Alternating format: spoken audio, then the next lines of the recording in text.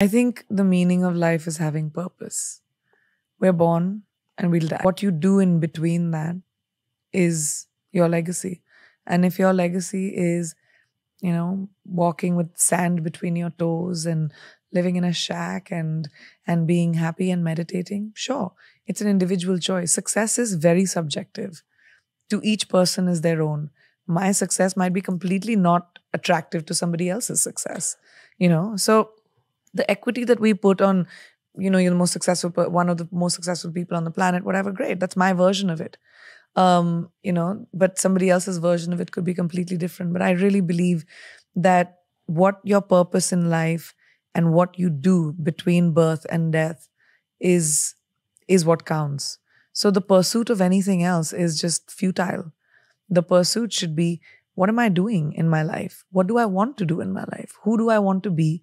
Who do I want to touch? What do I want to create? Do I want to create? Or maybe I don't want to create.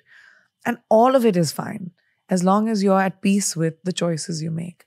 So make choices that make you